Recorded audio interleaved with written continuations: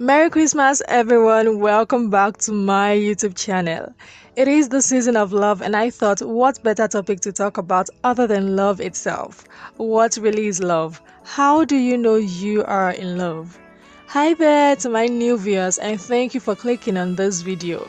If you are interested in knowing about how to be accepted in your relationship or any relationship, having a long-lasting one and all of that good stuff, then you should start now by subscribing. I don't want you to miss out on other informative videos as this.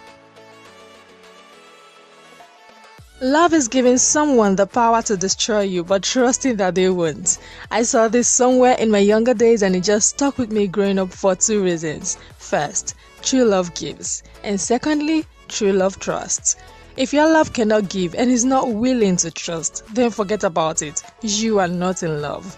Because the first thing every lover gives in all relationships is themselves. And the very first thing you will have to trust is yourself.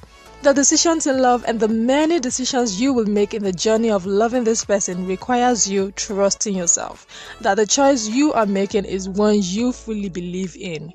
Love is also a function of willingness. It is not something that you do not have a choice over. To simplify it, love is a choice. It is in your will to decide to love or not love someone, contrary to many beliefs. Yes, you can feel love, but it is an emotion that is greater than feeling.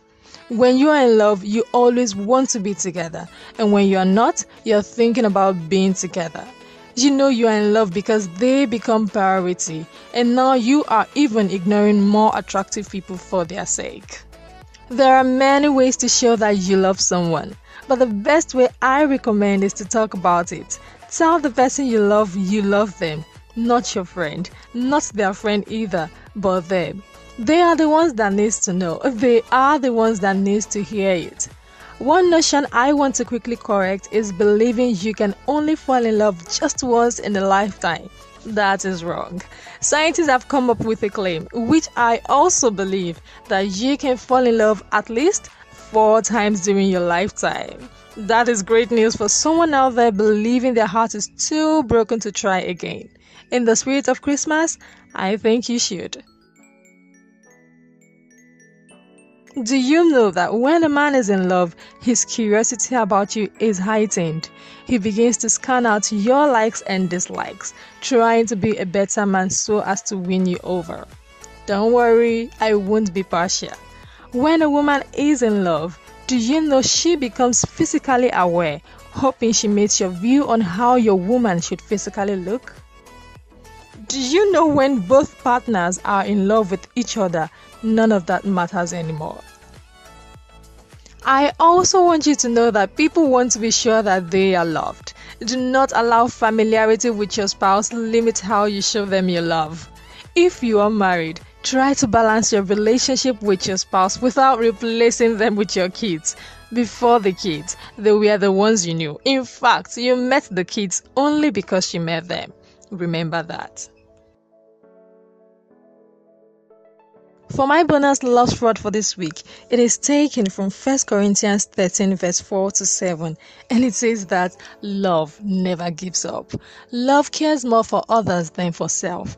Love doesn't want what it doesn't have.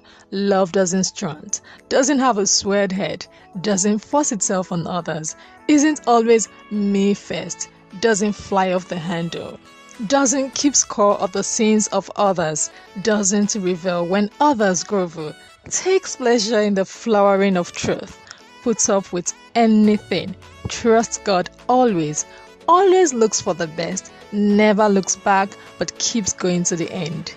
Be sure to like this video. I know you learned from it. Share to others, and also make sure you are subscribed and turn on the notification bell beside the subscribe button to get notified when I post new content. See you in my next video. I love you all. Bye.